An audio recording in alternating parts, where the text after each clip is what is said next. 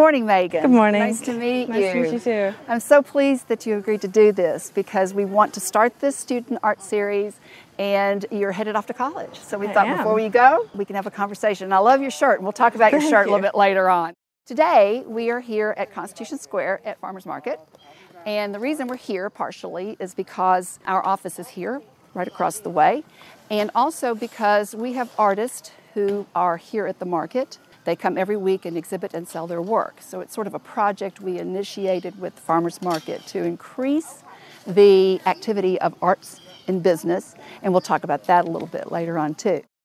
The first group that we're going to talk to is a little bit different than you, but I want to talk about how you got interested in art yourself.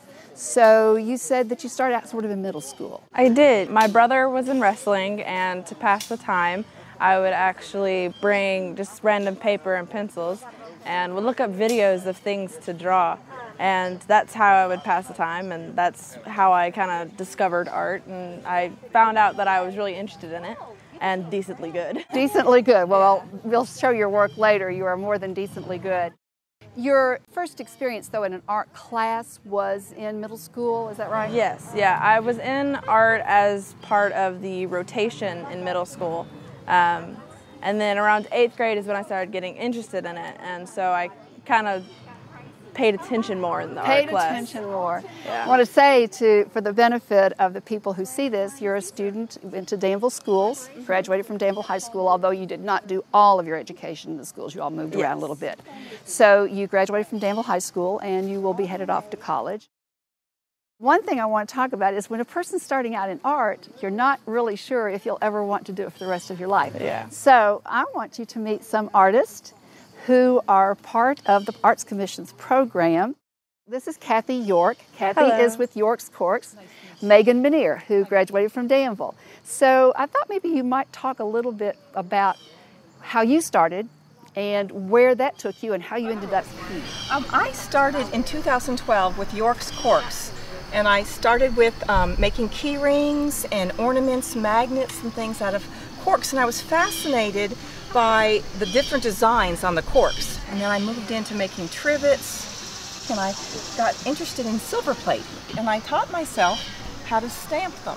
But you mentioned you retired. Yes. You were not an artist to start with. I was an elementary librarian for 20 years.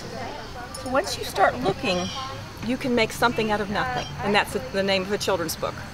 Also, we've been talking a little bit about becoming more involved as a business person as time goes on, and so you came to the market, and you've been here, this is your second year. Yes, it's been wonderful. Met lots of nice people, and I love when people come back and say, oh, the spoon I bought from you, it was a perfect gift. My friend loved it.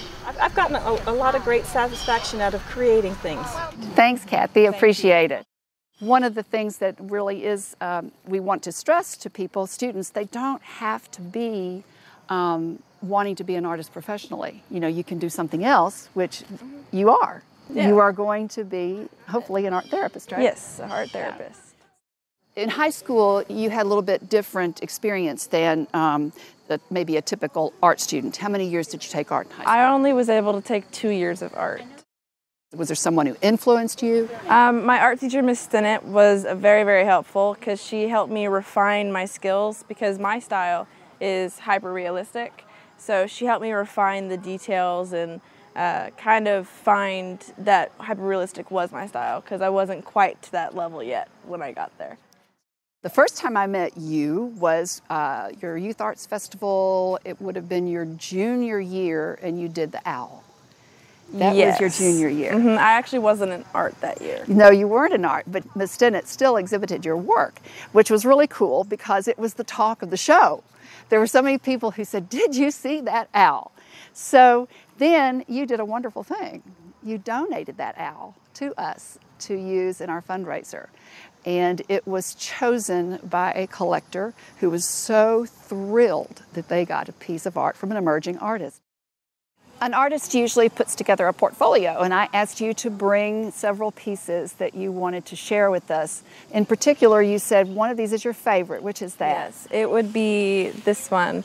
This is actually a character from a movie called Nowhere Boy about John Lennon.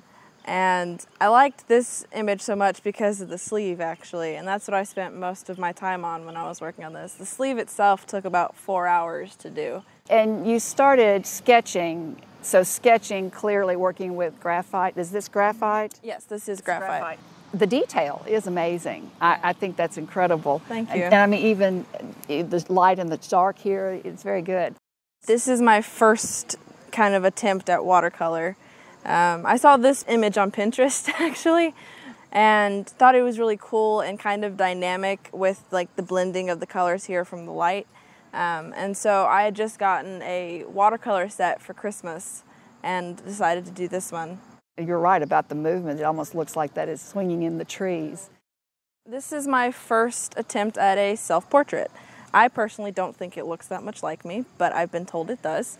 I did this one because I was actually entering into GSA and it required a self-portrait, and I had actually recently seen a video of an artist who uses pencils as like the main subject and then used watercolor to kind of bring color to the entire picture, and I really liked butterflies at the time.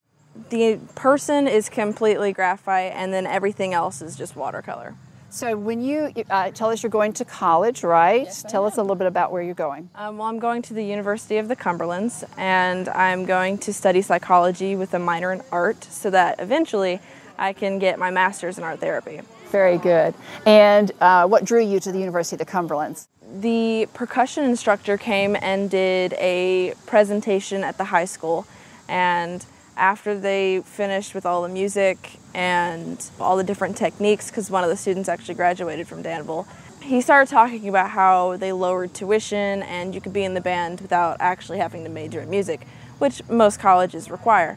And so that kind of sparked my interest at first. And as I did more research, I kind of realized that, like, you know, it's a Christian-based community and it seems really tight-knit because it's really small. And so it seemed like the ideal place to go to college for someone like me who is very family-oriented. And you can be in the band, which you enjoy, yes, without the pressure, and you can proceed with your art as well as your psychology degree. Well, Meghan, I so appreciate you spending the time with us, and we'll keep track of you over the years and see where Meghan Minniear ends up. All righty. Thank you.